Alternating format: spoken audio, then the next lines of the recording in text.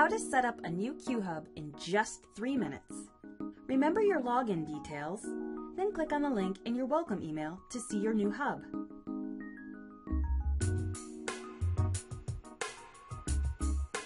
Sign in with your login details here.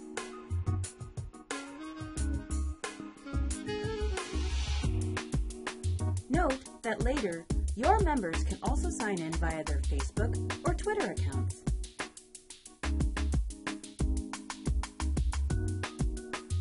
After logging in, you'll see the yellow welcome bar at the top of the page. Click on the Add Content link, then try asking a simple question to see how it feels.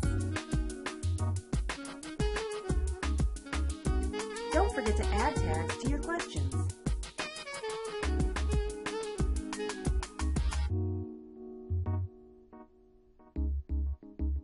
Click on the new question and add an answer.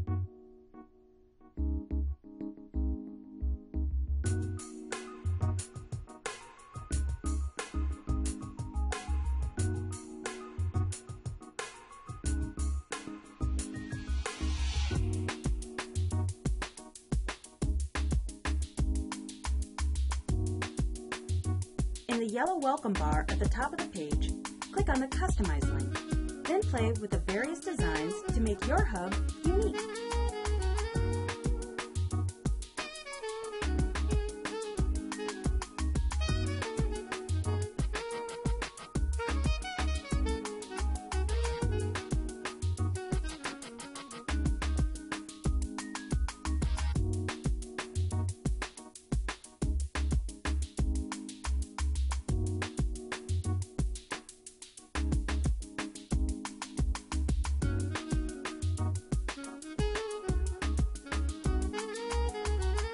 In the yellow welcome bar at the top of the page, click on the Invite Friends link.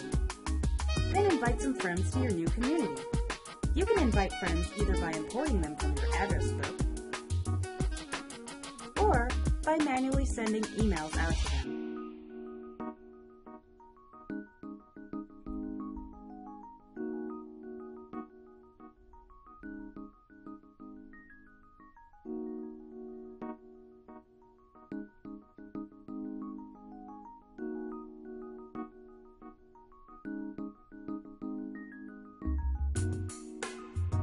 You can set your hub so that only you may answer questions. Set it to public or private, or even set it to allow contributions without having to sign up. And finally, upgrade your trial to a paid plan and switch on cool upgrade features via several places inside your hub.